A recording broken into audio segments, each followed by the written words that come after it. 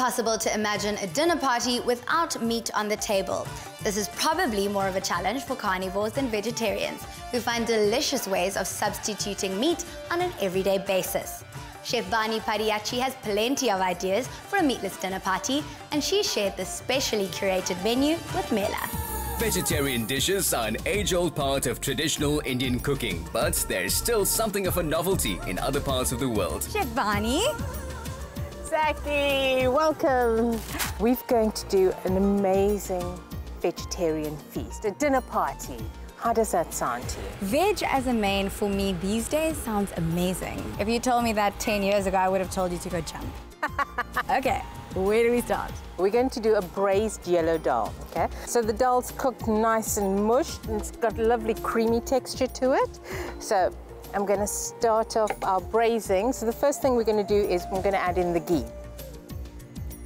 A little bit of dried chilies, and all I do is I don't really break them, I just squish them. Okay. Just to release the oil as well. A little bit of ginger garlic puree.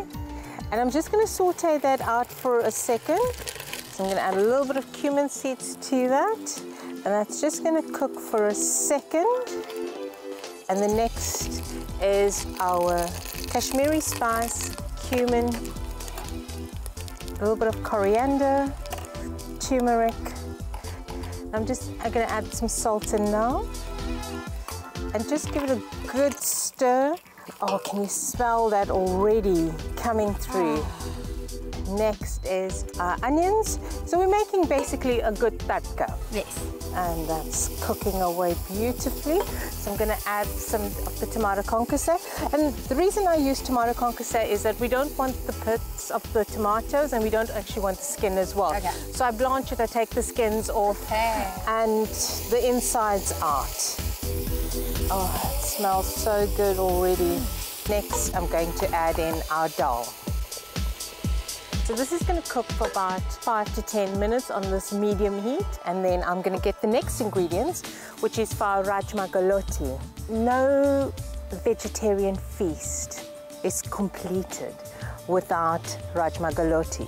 And rajma galouti is red kidney beans that's been soaked, boiled, and blended to a mush. It's almost like a mash. Yes. And then I've made a filling of cashew nuts, sultanas, fried onions, coriander, and chili. Have a taste. You don't have to ask me twice. I'm going to take that and a spoon, and I'll see you later.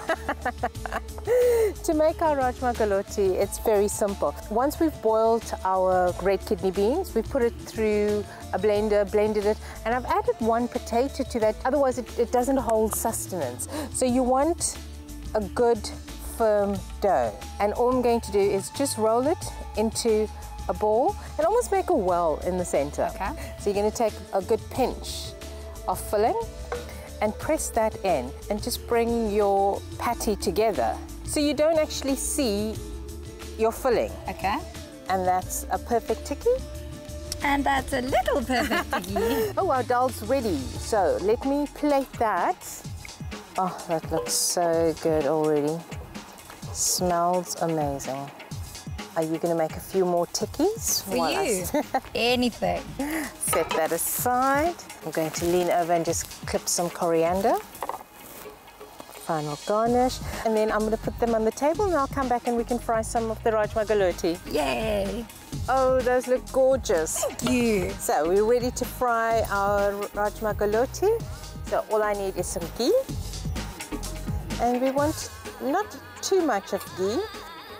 And all we're doing is we're just going to seal them off because it's already cooked, and we're just giving it a bit of a crunch. And then to serve this, once it's cooked, I've made a coriander mint chutney. Yum! You can see they're all nice and crispy. Now, this is just going to melt in your mouth. And we just want to place them randomly. Zach, can you cut some coriander just to garnish? Not a lot, just a few sprigs. Perfect. And that's it. I'm going to hand you the dal. So would you take these two to the table, and I will get the next dish ready. You might not find them there. Oh dear. Vanie, the veggie whisperer, what is that? So the next dish is we're going to make a dum aloo korma. So all it is baby potato that I've peeled and then we hollow it out. And then I've not thrown out the inside, so we've actually deep fried it. And I've added in some paneer, some fried onions, sultanas, chili, and a little bit of cumin and fresh coriander in there. So have a little taste. What's in there that's so fresh? Coriander. It's delicious. So, Zach, what you're going to do for me is please can you fill in these just like this, but you really want to get quite a bit of filling in. While you're doing that, I'm going to heat up the korma sauce. Now with the korma sauce, I've pre-made some. It is quite a lengthy process. It's made with cashew nuts, onions, and chilies boiled and then blended and then brought down to a reduction with some yogurt in it. So while you do that, I'll heat up this and we can put them together. And I'm going to heat this up very gently. A little bit of salt in. How are we doing there? Very well. Can you smell that green cardamom coming through? Yes. My sauce is ready for your stuffed dum aloo. Just chuck them in. Gently. All they need is a few minutes just to infuse with the korma sauce. So let that bubble a second. Oh, that's looking good. So, Zach, this is ready. So I'm going to pass you the bowl to hold on for me. Like little dreams. I'm going to put on some coriander, just a few leaves. I'm not going to be fussy about that. Great, so I'll see you at the table. With shadows lengthening in the garden, it was time to escape the chill and move indoors to plate up and sample Vanie's centerpiece dishes, accompanied by some more delights that she had prepared.